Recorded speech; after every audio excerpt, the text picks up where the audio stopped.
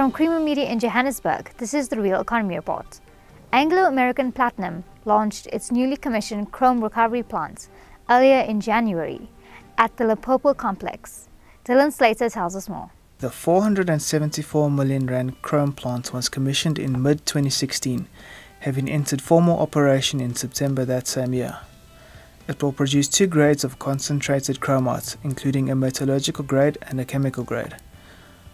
The plant uses a network of 300 spirals which exploit the force of gravity to extract chromites from ore mined at the Tumela and Dishaba mines, both within the Amandelbult complex. This plant is taking its slurry from the concentrator plant through which we extract PGMs.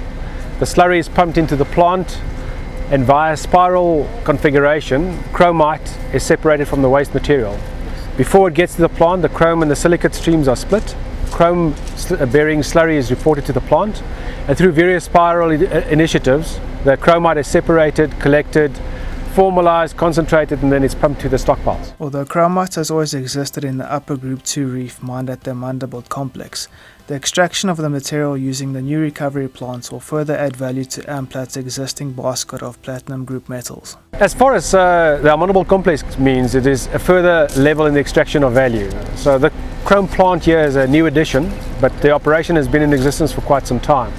So as the consideration of the value streams and contributors to the whole operation, and items in terms of extracting full value of the basket of ores that we've been provided, of which chrome stream in the UG2 seam that we're mining here is an element. So the plant here says we're moving along the chain in terms of extracting value, and this is another addition in terms of that fold for Amandelbult as a whole. The plant is designed to process about 700,000 tonnes a year. However, going forward and into the foreseeable future, Amplats Project's General Manager Etienne Esbach told Mining Weekly that the plant will operate at between 600,000 and 650,000 tonnes a year.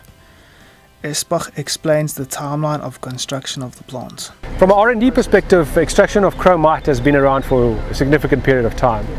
Anglo Platinum launched a feasibility study into this initiative in 2013, which was concluded in the latter part of 2013. The project was formally approved in 2014 and construction commenced around about May of 2014, and the plant was commissioned and formalized commissioning that happened in August of 2016. So basically about just over 2-year process of construction. Formal operation commenced in September of 2016, and the plant hits its performance capacity in the fourth quarter of 2016, so the ramp-up process was quite quick. Other news making headlines this week: South Africa remains on junk knife edge as ANC succession takes center stage, and new black-owned compressed air company is launched.